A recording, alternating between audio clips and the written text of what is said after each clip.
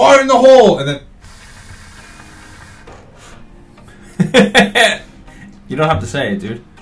Get the when you make the video, get it from like Call of Duty or whatever. Fire in the hole. Yeah.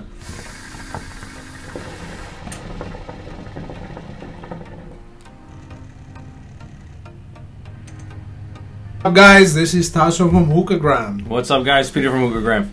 Gonna switch it up today. All right, sounds good to me. People, what do you got on plan? People love when we give them like advice rather than just reviewing one specific hookah. So this is a more general video for people that just hop in and get some pointers when you buy a hookah.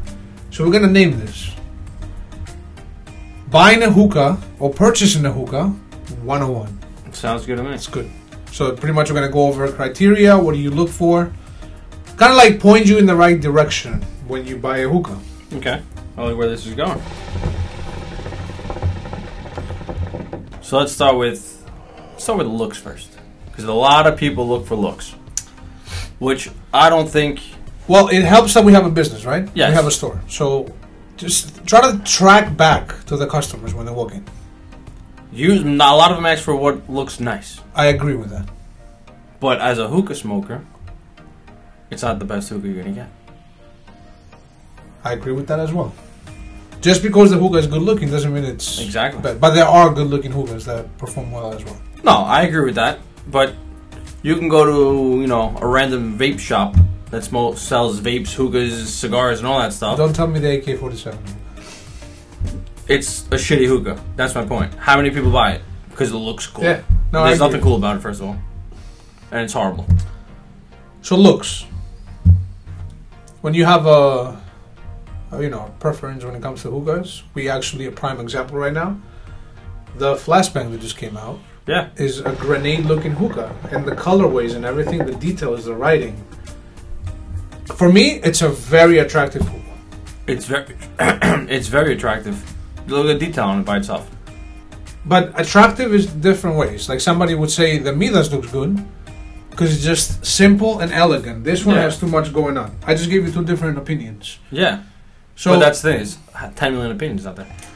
That's the thing. So we're gonna kind of like generalize this to give you guys, So we'll start with the looks. What do you look for in a hookah? Color, design, and what it's made out of.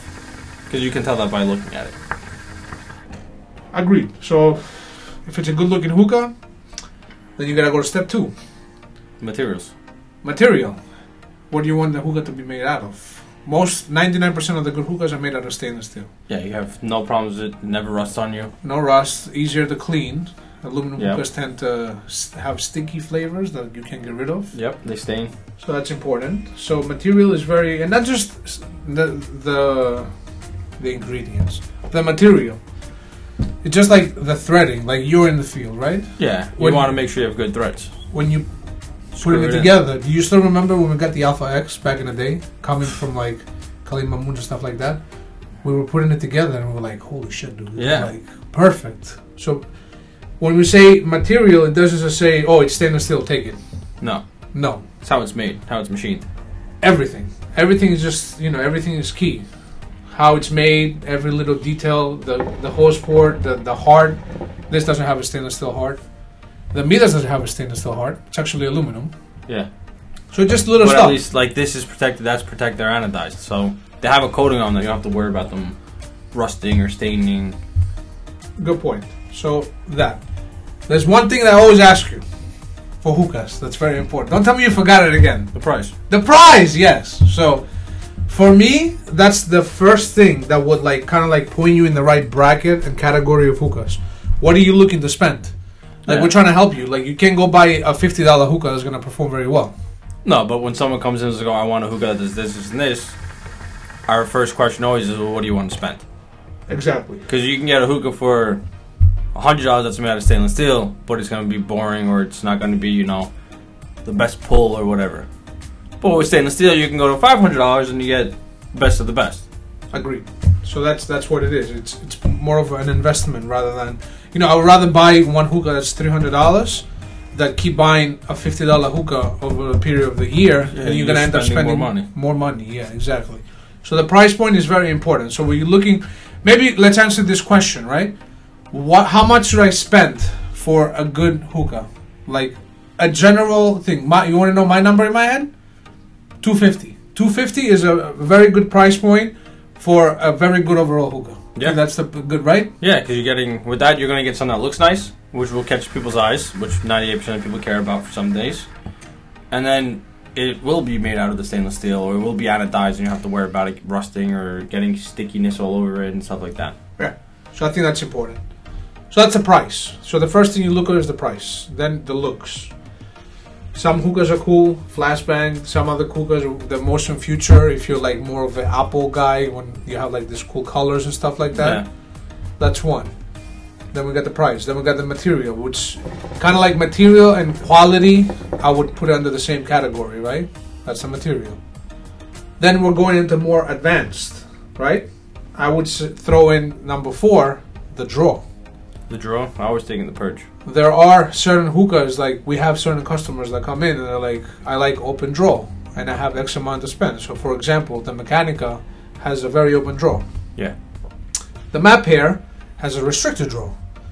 So you're trying to like categorize, that's another way to like look at the category of hookahs, or a medium draw or an adjustable draw. Yeah. The stimulation expansion, which is back to one of my favorites, of course.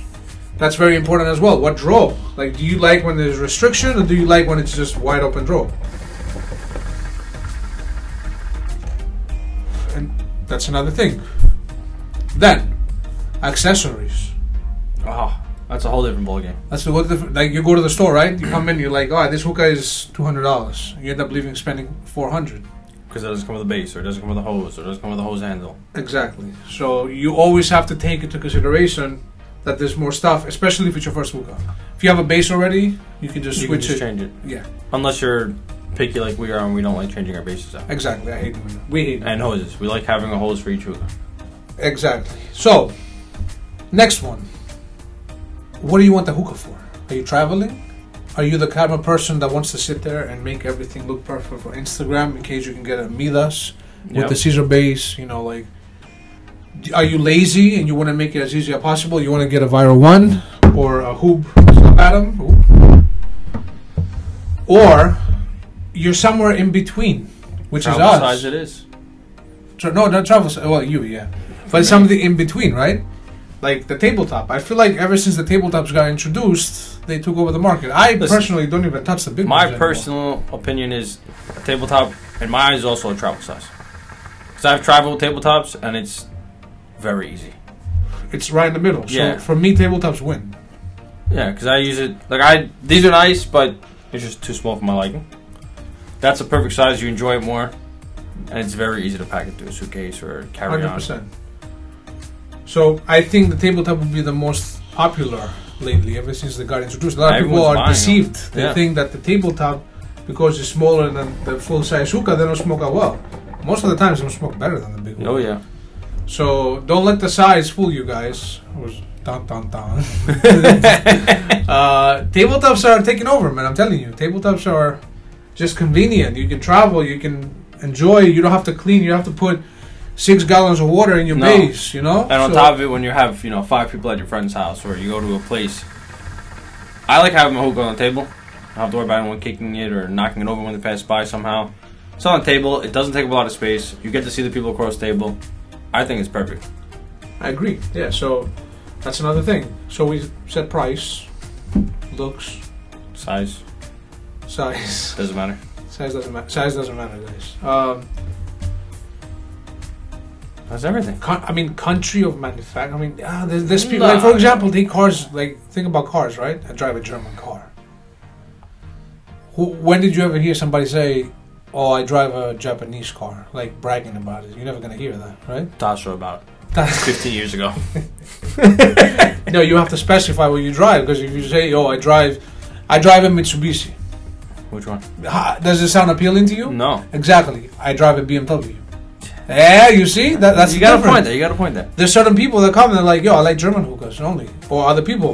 We had customers come in, like, "I want a Russian hookah," and I'm like, "How about you try?" No, I want a Russian hookah. Yeah, they're stuck on it and they don't try it. So there are customers like that. So maybe you're looking for a certain country that's manufacturing.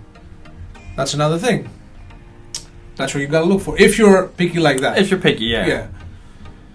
Like we used to be picky, but since we're reviewers and we started everything, you get to try everything.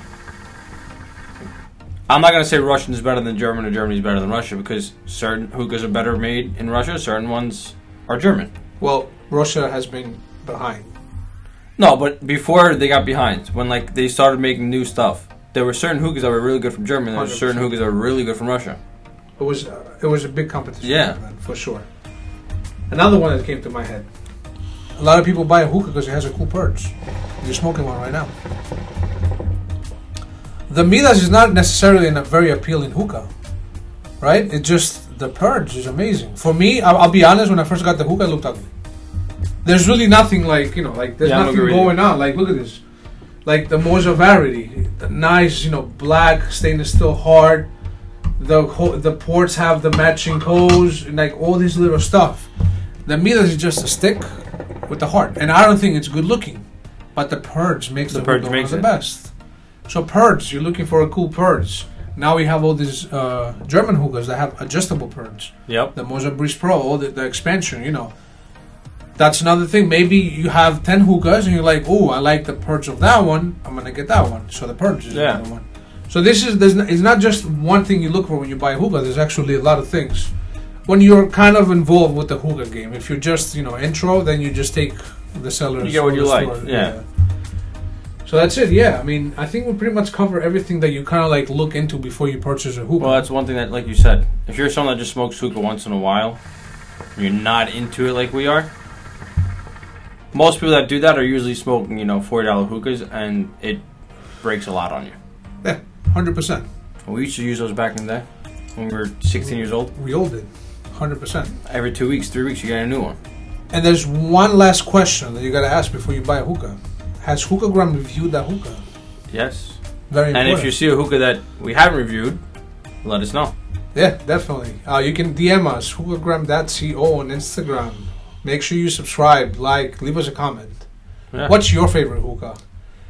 And any of these hookahs on the table are available at hookahgramstore.com. You can email us, text us, Instagram, FaceTime us, whatever you guys want to do. And I think we're going to cut it right here. Thank you guys for watching, and have a good night.